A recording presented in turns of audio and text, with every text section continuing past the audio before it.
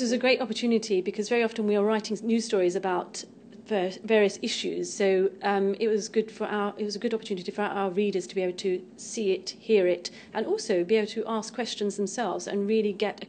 clarification on what is happening with the red diesel situation. This has been a hot topic in both our forum pages and letters pages over the last few weeks and months, and it's a great opportunity for both us and the readers to get the opportunity to ask the RYA directly about their stance on the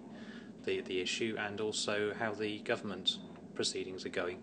Obviously there's a long way to go yet, but it's great to see that progress has been made as of yesterday. It's also really great to see that the RYA are really behind the boaters on this issue with the red diesel, and we really appreciate them, helping us here, because without the RYA nothing would be happening, and so thank you for that.